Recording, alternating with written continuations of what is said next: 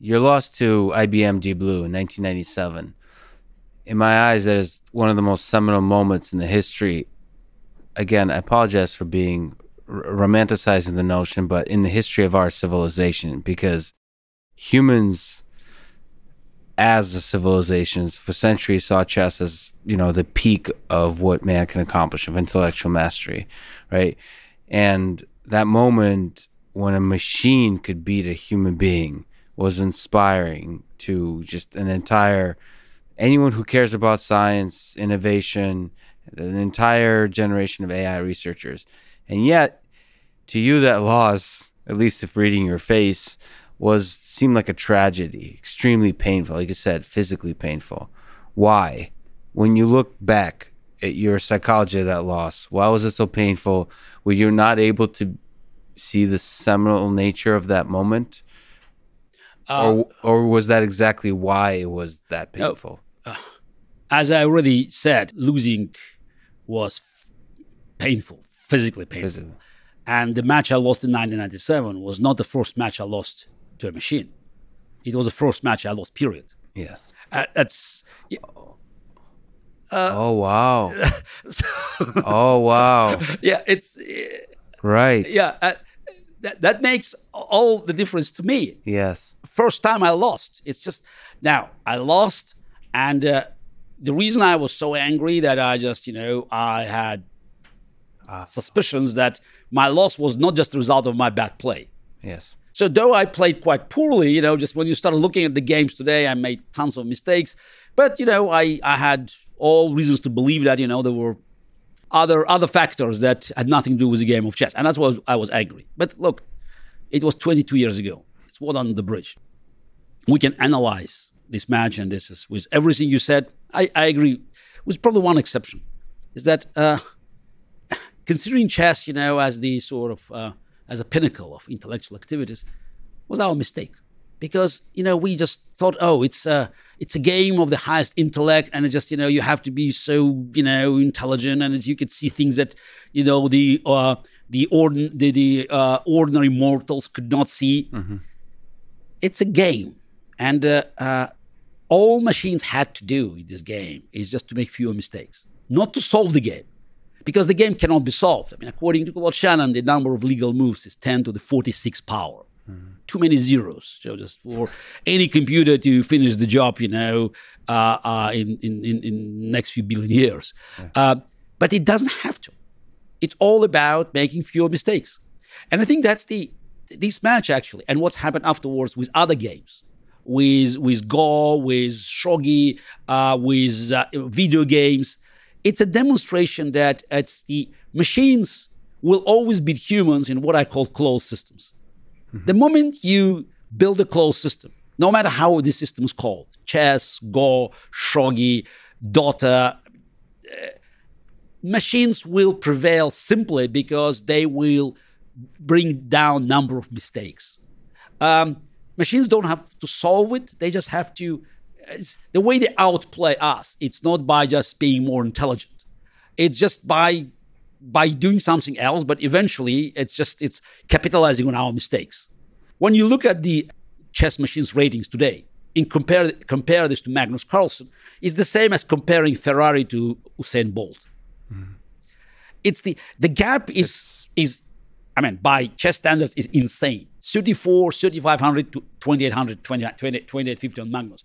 It's like difference between Magnus and an ordinary player from an open international tournament. It's not because machine understands chess better than Magnus Carlsen, but simply because it's steady. Machine has steady hand, and I think that is what we have to learn from 1997 experience and from further encounters with computers and sort of the current state of affairs with AlphaZero, beating other machines. The idea that we can compete with computers in so-called intellectual fields, it was wrong from the very beginning. By the way, the 1997 match was not the first victory of machines over grandmasters. Over grandmasters. Yeah. No, actually, I played against first decent chess computers from late 80s. So I played with the prototype of Deep a blue called Deep Thought in 1989, 2 rapid chess games in New York. I won handily both games. We played against new chess engines like Fritz and other programs. And then was Israeli program Junior that appeared in 1995. Right, I remember. Yeah. So there were several programs. I lost a few games in Blitz. I lost one match against the computer chess engine in 1994, Rapid Chess. So I lost one game to Deep Blue in 1996 match, the match I won. Some people, tend to forget about it, that I won the first match. Yes. But we made a very important psychological mistake thinking that the reason we lost Blitz matches, 5 minutes games, the reason we lost some of the rapid chess matches, 25 minutes chess, because we didn't have enough time. If you play a longer match, we will not make the same mistakes. Nonsense. So we had more time, but we still make mistakes. And machine also has more time. And machine will always, will always be steady and consistent compared to humans' instabilities and inconsistencies. And today we are at the point where, yes, nobody talks about, humans playing against machines. Now, machines can offer handicap to top players and still, will be favored. I think we're just learning that it's no longer human versus machines. It's about human working with machines. That's what I recognized in 1998, just after licking my wounds and spending 1 year and just, ruminating so what's happened in this match. And I knew that though we still could play against the machines. I had 2 more matches in 2003 playing both Deep Fritz and Deep Junior. Both matches ended as a tie. Mm-hmm. Though these machines were not weaker, at least, actually probably stronger than Deep Blue. And by the way, today, chess app on your mobile phone is probably stronger than Deep Blue. I'm not speaking about chess engines that are so much superior. And by the way, when you analyze games we played against Deep Blue in 1997 on your chess engine, they will be laughing. Yeah. So and it also shows that's how chess changed, because chess commentators, they look at some of our games like game 4, game 5, brilliant idea. Now you ask Stockfish, you ask Houdini, you ask Commodore, all the leading chess engines. Yeah. Within 30 seconds, they will show you how many mistakes both Garry and Deep Blue made in the game that was trumpeted as a great chess match in 1997. Well, okay, so you've made an interesting, if you can untangle that comment. So now in retrospect, it was a mistake to see chess as the peak of human intellect. Nevertheless, that was done for centuries. So, by the way, in Europe, because you move to the Far East, they will go. They had strong games. Again, some of the games, like board games. Yes.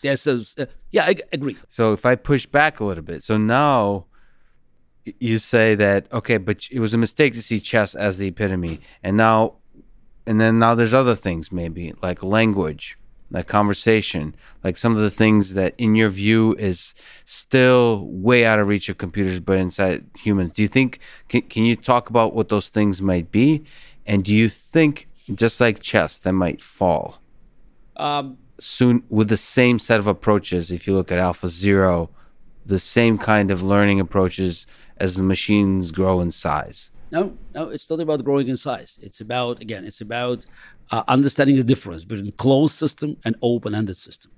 So you think that key difference, so the board games are closed in terms of the rule set, the actions, simple the rules. state space, everything is just constrained.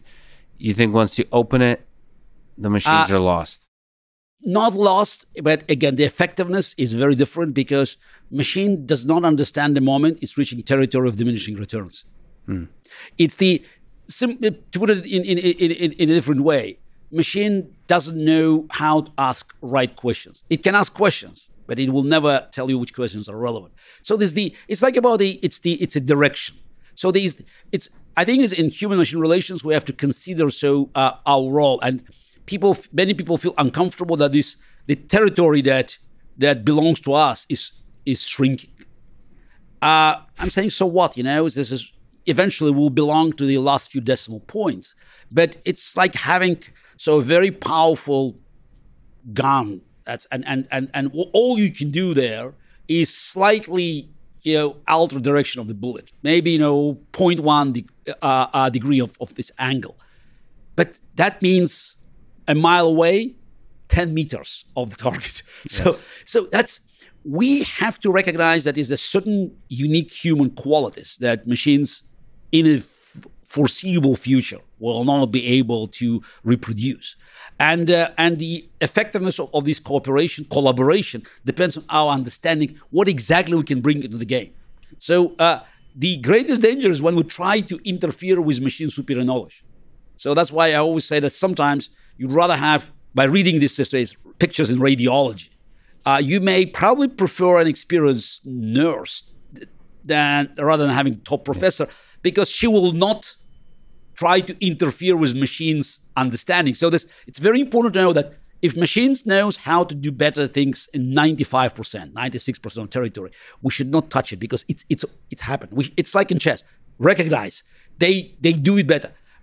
See where we can make the difference. You mentioned AlphaZero. I mean, AlphaZero it's actually a first step into what you may call AI, because everything that's being called AI today is just it's one or another variation of what Claude Shannon characterized as a brute force. It's a type A machine, whether it's Deep Blue, whether it's Watson, and all these the modern technologies that are being trumpeted as AI. It's still brute force. All they do optimization. It's this. They are, they keep, improving the way to process human-generated data. Mm-hmm. Now, AlphaZero is the first step towards, machine-produced knowledge. Yes. Which is, by the way, it's quite ironic that the first company that championed that was IBM. It's in backgammon. Interesting. It's in backgammon. Yes, you should look at IBM. It's a neurogammon.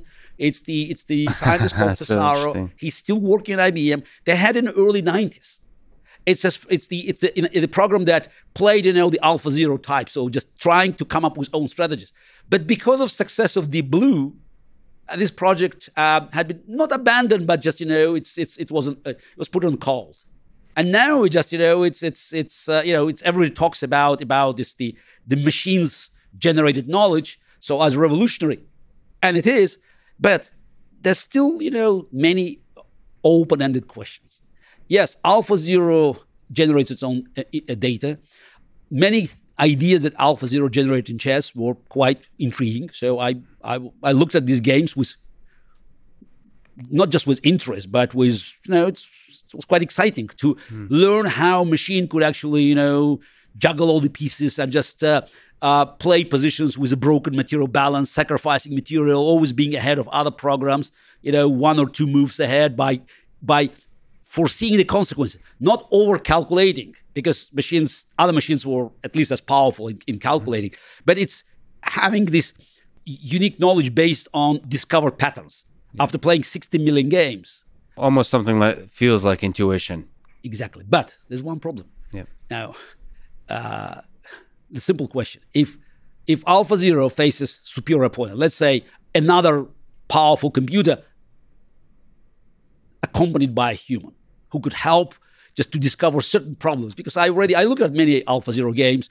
I visited their lab, spoke to Demis Hassabis and his team, and I know there's certain weaknesses there. Now, if these weaknesses are exposed, the question is, how many games will it take for AlphaZero to correct it? The answer is hundreds of thousands. Even if it keeps losing, it's this, because the whole system is based. Yeah. So now imagine that you can have a human by just making a few tweaks. So humans are still more flexible. And as long as we recognize what is our role, where we can play sort of the most valuable part in this collaboration. So it will help us to understand what are the next steps in human-machine collaboration.